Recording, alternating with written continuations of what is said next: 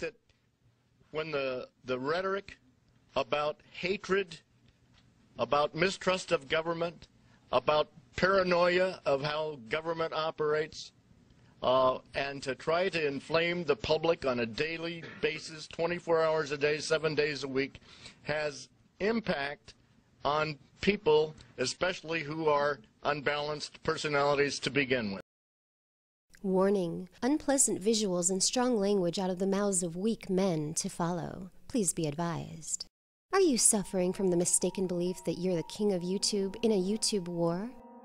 You started the war, I'm gonna finish it. I'm gonna finish it so well, you won't be anything on YouTube. I'm gonna plague you, Betsy McGee, like you won't believe, because you started it, sister. You started it, you effing bitch. I'm gonna make your life hell. Do you embarrass yourself by demanding that people who don't even know you subject themselves to you in one form or another? Show your fucking face! Show your eyeballs! Well, Betsy's hung herself. She's not made one humble statement. Who the fuck are you to fucking come here on YouTube and fucking represent yourself behind a fucking fake avatar? I was prepared to bring you into the fold if you had been pleasant, nice, told us what your ideas were, and retracted some of the stuff you said. You bet your fucking ass! Who the fuck do you think you are? So Betsy, you better pick up your game, you better get back to me today, make a video and say, listen, hey Jungle Surfer, I can understand why you would attack me. I've done the wrong thing here. I give you to the day to defend yourself, or I'm going to go and I'm going to make the most scathing attack on you on YouTube history. Show me your eyeballs, bitch! Do you feel that your subpar videos should be getting more views, and anyone who gets more views than you is up to no good? But it is interesting, she hasn't got that many videos, but she's managed to get a lot of views. And I'll just wait and see with Betsy McGee. As I said, she seems to have a lot of views there for such an early start-up. She's been assisted somewhere. Then you might be living with shill fever.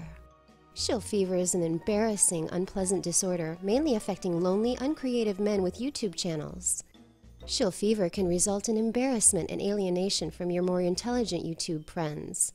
The correct dosage of prescription-strength Shilloft can return you to your ordinary boring self, so you can go back to making your inane videos and at least be tolerated by the community once again. Signs of shill fever are deciding that people you've never met are actually other people based on no evidence at all. Nick Pugh to Harley Guy, which is exact match. To the people that don't know they're being conned by Betsy Lee McGee, I'll make it really easy for you here. She's the mother of Abby Martin. Resorting to name-calling, disgusting insults, and showing off your complete lack of artistic talent when you're proven wrong by these people. You can just smell it, can't you? Smell her stinky and rotty crutch from here. I bet you got a stinky crutch under the sun, you fat whore. Right, bitch? So you get back to me with apologies, you stupid bitch Zionist shill. Okay, I'm releasing my latest sketch. It's called The Betsy McGee. Childish, embarrassing computer rage about things that are none of your business and beyond your control. Stick it up your ass, bitch. Piss off. So look out, Alex Jones, Mark Dice, and every other one under the sun, including Betsy McGee. You stupid fucking punk! Rat trash! Fucking little bitch! But now there's help. Ask your doctor about Shilloft. Just one enormous pill per day is enough to clog your esophagus and keep you gasping for air so that you can't bother the world with more poorly researched videos. Side effects of not taking Shilloft may include stupidity, delusions of grandeur, Stick it up your ass. I've actually got more views than you. Quite a lot more. I've got 3 times more subscribers than you. ridiculous accusations, reddened eyes, and illusions of victory. More serious side effects include striking resemblance to Iggy Pop, persistent tiny erection, hairy frog-eyed man boobs, scary rotten teeth. Ask your doctor if Shilloft is right for you. Show him your YouTube channel if he has any doubts. Shilloft. It's you, only less stupid.